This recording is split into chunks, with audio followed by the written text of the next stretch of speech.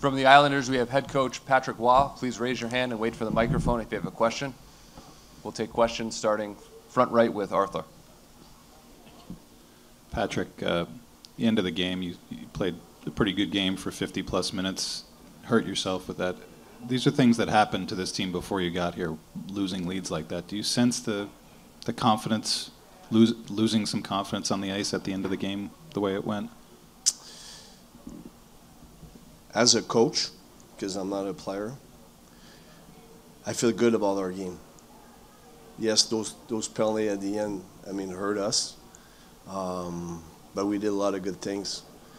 And when I look at the 5-on-5, that's the hockey we want to play. And I thought we had a very good game.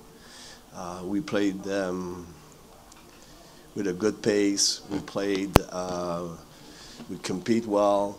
We had our chances. He made a great save on Nielsen in midway the third period. We had that clear that could gone in with Clutterbuck. So I mean, it's to me, it's a very positive game for us. I mean, calls didn't go our way, and they scored on those. If you have a question, please raise your hand. We'll go front right, Ethan.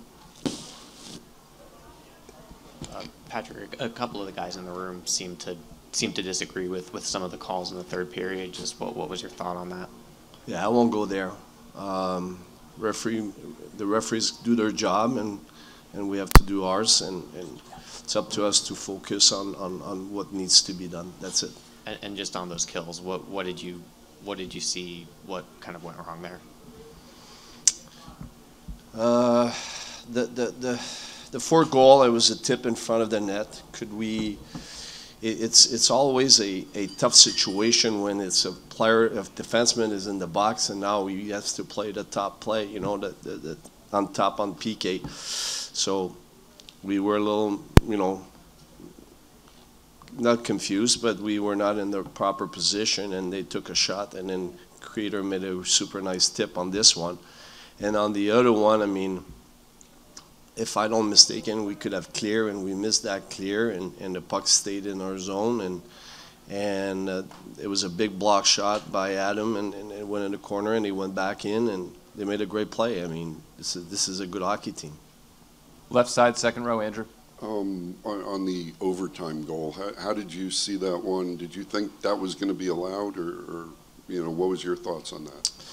I don't try to make any judgment on the call on the ice. Obviously, I would prefer not trying a saucer in the middle of the ice. Instead, I would prefer CRD skating. That's what we did pretty much all night long, and we had some success.